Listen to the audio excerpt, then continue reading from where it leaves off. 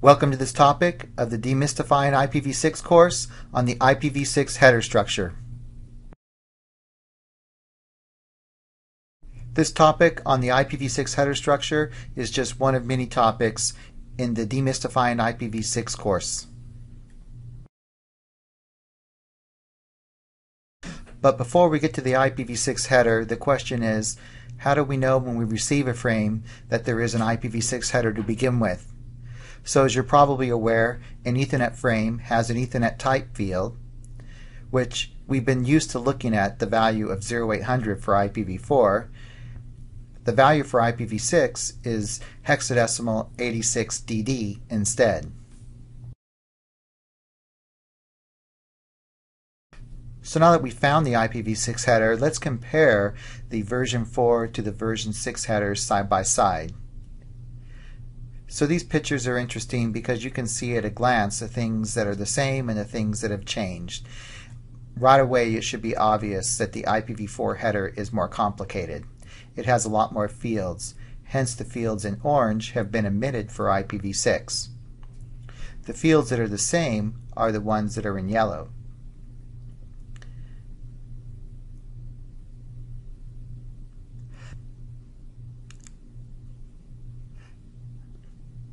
The fields in blue are basically the same, but their name and positioning has changed within the IPv6 header. And finally, there's one field that the IPv6 header has added called the flow label. It's also obvious comparing side by side that another difference between the IPv6 header and the IPv4 header is the IPv6 header is a bit larger, which makes sense as the address space is increased from 32 to 128 bits. So I'm going to build out this slide with some bullets to go over in more detail the changes between the IPv6 and IPv4 headers. First of all, the IPv6 header is a fixed length of 40 bytes, whereas the IPv4 header was always considered a variable length, 20 bytes minimum, but 20 plus bytes if it also included options. IPv4 options now have become IPv6 extension headers, which are not considered part of the fixed length IPv6 header, and they're more easily to recognize by the forwarding devices in between. Since the IPv4 header was variable, there had to be a header length field that was indicated as to the size of the IPv4 header for any particular packet. Of course, IPv6 does not have that worry with a fixed 40-byte header. The IPv4 total length becomes the IPv6 payload length, and one big difference there is the IPv4 total length also included the size of the IPv4 header, whereas the IPv6 payload length only includes the information following the fixed 40-byte IPv6 header. The IPv4 precedence and TOS bits, type of service bits, become the IPv6 traffic class field. Actually, both of them today use differentiated services for their definition. IPv4 flags and flag offset had been eliminated. The IPv4 flags were mostly used for fragmentation, which that concept has changed a lot in the IPv6 world as it is today, and we'll talk more about that later. The IPv4 time to live field now becomes the IPv6 hop limit. Originally, the IPv4 time to live was thought to be like clock ticks or seconds as the packets traveled through the network and the seconds ticked away, where it was considered impractical to keep track of time in that manner in a live network. So the hot limit concept is also the way that IPv4 thinks of it today. The IPv4 protocol field becomes the IPv6 next header field. So as I was talking earlier about IPv4 options becoming IPv6 extension headers, the next header field indicates directly that's the case, or IPv6 next header values also coincide to the IPv4 protocol values. For TCP and UDP, for example, a value is 6 and 17 respectively. The IPv4 header checksum is eliminated. When IPv4 was designed originally, the links were considered very unreliable, even to the extent that they might corrupt the IP header. So with IPv6, the links are considered more reliable, and therefore a checksum is not required over the header. Of course, the address is increased in size from 32 bits for IPv4 to 128 bits for IPv6. So overall, the address length increased by 4 times, but the header length only doubled. So IPv6 extension headers are handled more efficiently and give more flexibility with IPv6 than the old options did with IPv4. So the implementation enables IPv6 header to be a fixed length of 40 bytes. From a flexibility standpoint, it allows them to support more common functions using a specific structure of fields. Also, from a flexibility standpoint, they could also support future functions using options that are TLV encoded, type length value encoded, that will give more variable type of information to be provided with IPv6 extension headers. And if included extension headers appear one after another following the main header. So as mentioned before, the IPv6 header is a fixed 40 octets in length, and then that could be followed by one or more additional headers as indicated by the next header field. The next header field can actually indicate that a header following is an extension header. So with IPv6 and using the next header field originally from the IPv6 header, and then from each extension header has a next header field, they could actually be pointing one after another, and they could be chained along indefinitely. Whereas IPv4 had a fixed internet header length field which limited the options that could be carried in an IPv4 datagram. IPv6 does not have that same limitation. Of course, ultimately there could be an upper layer protocol that is carried by TCP or UDP, and so the final next header field would point to either one or to two.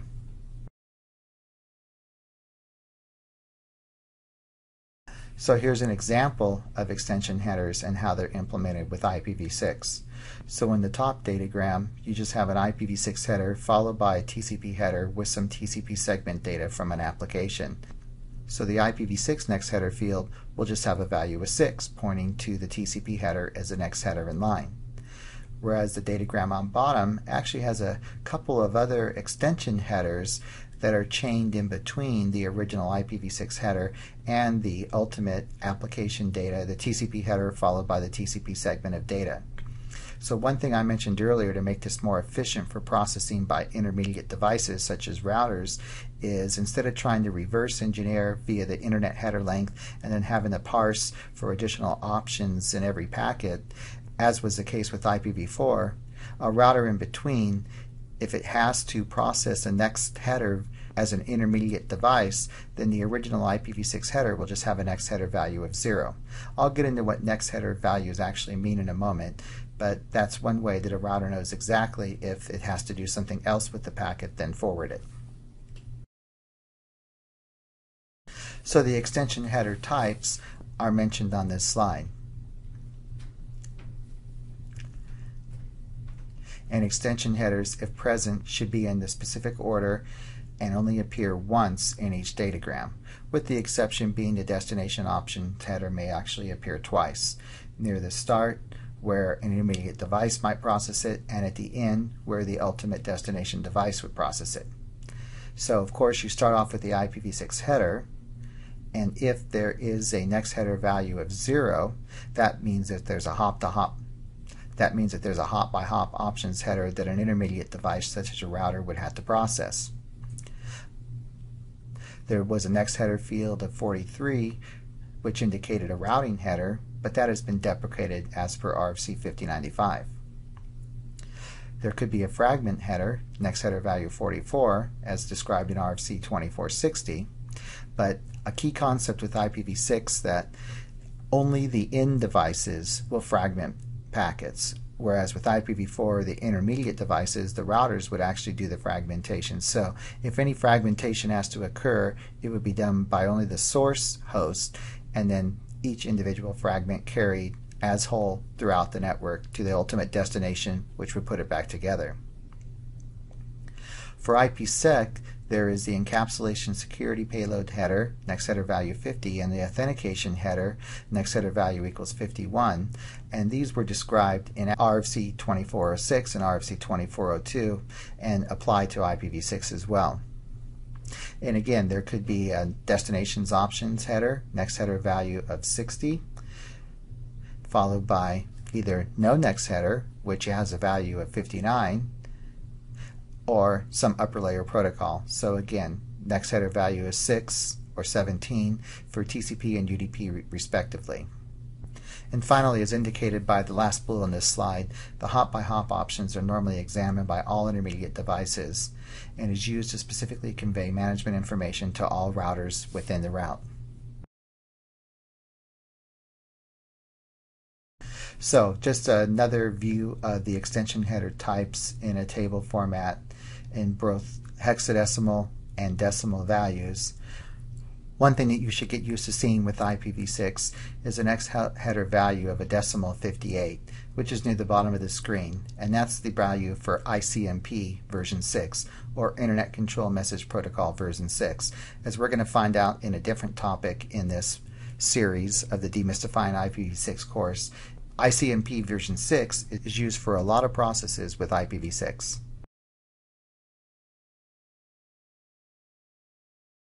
So this slide is pretty wordy. It's just explaining some information about IPv6 extension headers, such as what hop-by-hop options are used for.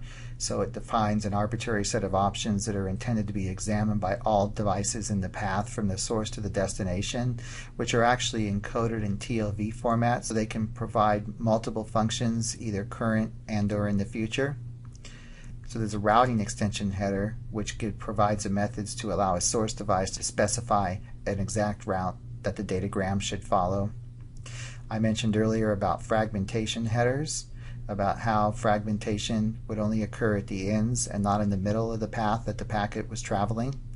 So there's a fragmentation header that will provide that function. There's also the encapsulation security payload and the authentication headers for the IPv6 protocol.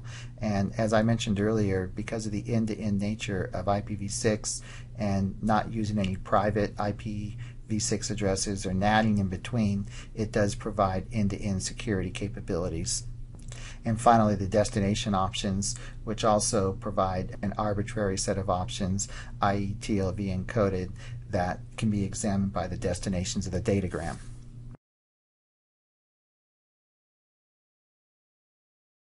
So this gives an example of the IPv6 routing extension header, although this particular extension header has been deprecated by RFC 5095, so I'm not going to be discussing it any further here. This gives an example of the fragmentation header, and just like all extension headers, it starts with an X header value, so it could be pointing to the next protocol or the next extension header in line. There are some fields that are reserved and that are used for a fragment offset. Similar to IP version 4, when a packet gets fragmented, the identification bits are the same for all the fragments, but then the fragment offset indicates where that particular fragment goes when trying to reassemble the larger packet.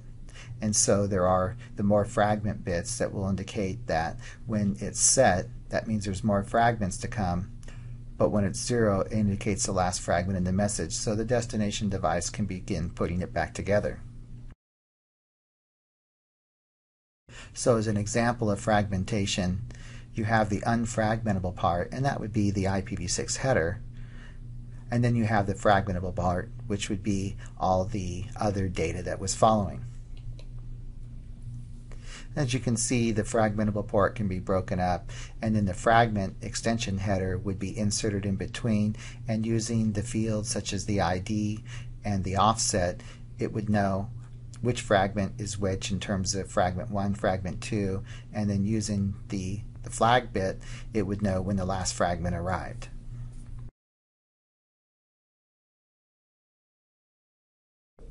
So as I mentioned earlier, and in other topics, that IPsec is defined as part of IPv6 is essentially identical to the same implementation of IPv6 with IPv4.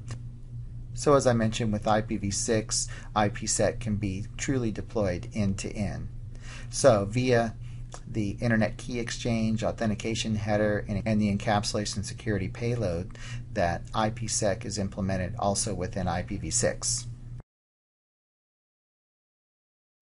I mentioned earlier too, hop-by-hop and destination options used to carry arbitrary information. In other words, they're TLV encoded type link value to provide maximum flexibility, and that's implemented as an extension header within the IPv6 world. So hop-by-hop options are actually implemented using two extension header types, the destination options. So these are options that are intended only for the destination, the datagram, or perhaps a set of routers in between if specified in the routing header. And hop-by-hop options, which contain options to carry information for every device, i.e. router, between the source and destination. And so you can see how hop-by-hop and destination options are formatted. So you can have one or more actual options inside each extension header. So, and then these would be encoded as a type, a length, and a value, and they can be strung along. So in other words, they're TLV encoded.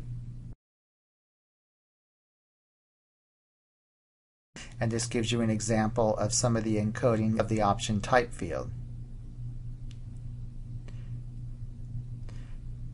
There's a couple of bits that are used to specify the action upon receiving an unrecognized option, whether or not the option can be changed, and then finally the remainder of the option type.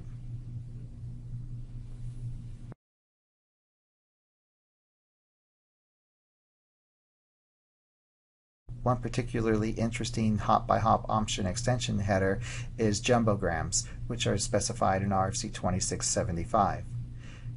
The IPv6 payload length is 16 bits, and that would allow you to support up to 65,000 bytes in an IPv6 packet. However, if we want to send packets larger than that, the payload length in the IPv6 header will be set to 0 and indicate that it carries a jumbo payload option. That allows Jumbograms to support up to 4 gig in length of packets because it uses a 32-bit jumbo payload length field. Of course, you have to have link MTUs that will support that in an end-to-end manner. So that will provide for more efficient transfer of data with fewer interrupts to the communication hosts, so they can process one larger packet than a large number of smaller packets. There's also changes that would need to take place to support Jumbograms with the TCP and UDP protocols. So UDP packets longer than 65,000 bytes may be sent by setting the UDP length field to 0. With TCP, an MSS of 65,000 bytes is treated to be as infinity.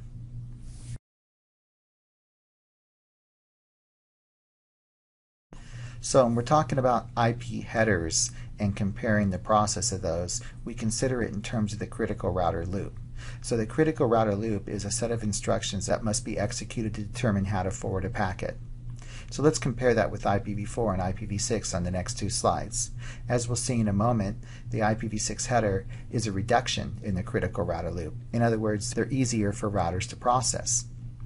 There's a lot of things that the routers don't have to do that they did have to do with IPv4, such as recalculate a header checksum, perform fragmentation, or process options that are not intended for them.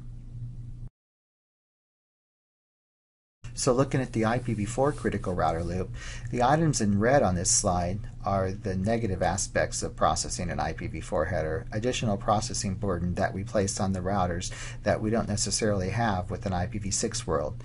One thing you'll also know here is there are 8 steps total compared to, on the next slide, we'll see that there are only 6 steps in processing an IPv6 header.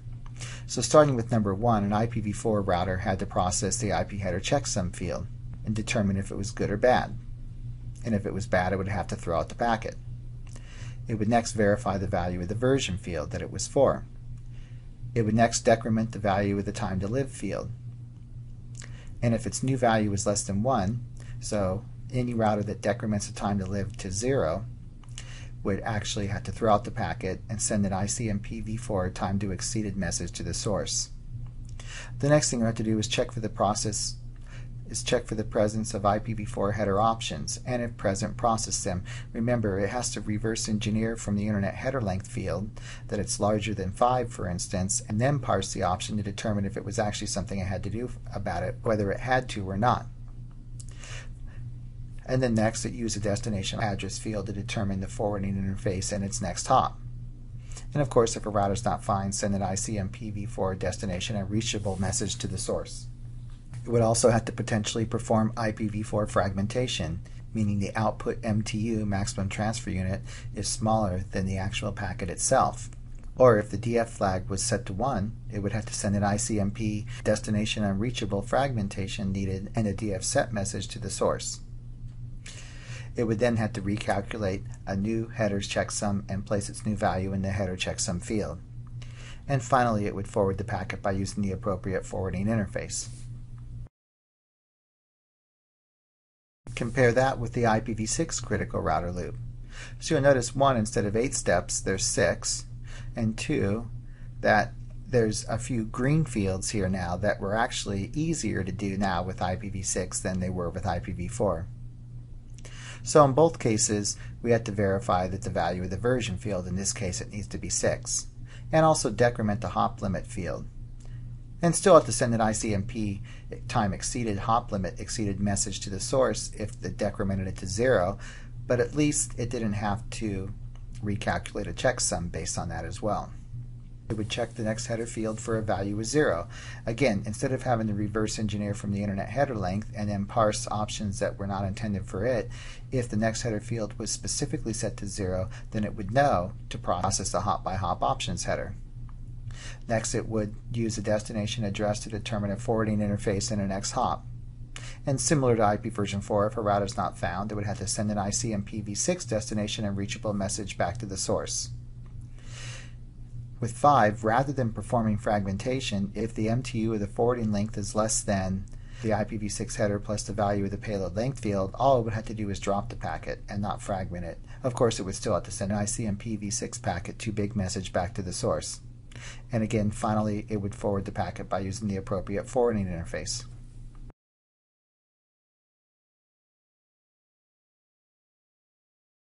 Thank you for taking the time to view this topic on IPv6 header structure of the Demystifying IPv6 course.